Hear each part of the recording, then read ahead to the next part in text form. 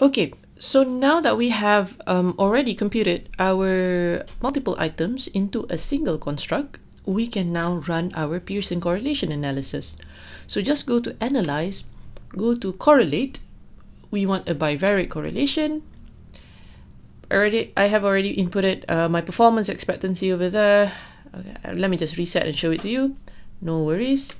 Okay, I need all of my 3 variables. And then just click on OK.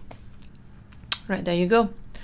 You're going to have the results over here. It seems that all of the relationship is a significantly positive relationship. Performance expectancy has a significant positive relationship with social influence.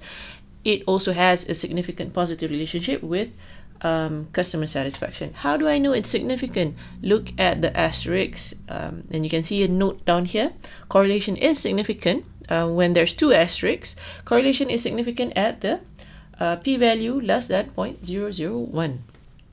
Okay, why is it two-tailed? Because we did not specify the direction of the relationship earlier on. Okay, let's take a look at the social influence and its relationship with customer satisfaction. It also has a positive relationship with customer satisfaction. Yay, everything is positive. Let's take a look at our scatter plot graphs. Okay, so I've mentioned earlier that there's 2 ways to do the graph. You can do the simple way, which is going to be here, or you can also use the regression variable plots. Okay, let me just use this one right now. I don't need anything on the options. You're going to get this scatter plot here. Okay, it seems that there are some outliers over here. So these are the outliers. If you remove these outliers, you're going to get a stronger, a larger effect for the correlation. Okay, so if you can remove the outliers, remember that I did not do the normality test. I did not do the outliers test. So you need to do it before conducting any inferential statistics. Just a reminder, right? So again, this looks okay.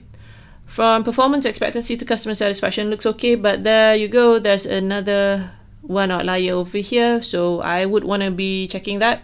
I would want to be checking on that. Another one over here. Doesn't make sense for it to have up until 12. So you better clean up your data before doing all this. And then we need to compute from performance expectancy to social influence, because we did not have that graph early on. Okay, again we have that outliers, and it doesn't look really good. It is concentrated on just a single plot, but there's an outlier over here, another outlier over here. All right, and that is all for your Pearson exercise. That's all. You can see that they have a positive linear relationship from all of the scatter plot. Everything is positive and linear. All right. Thank you very much. I shall see you in our coming videos.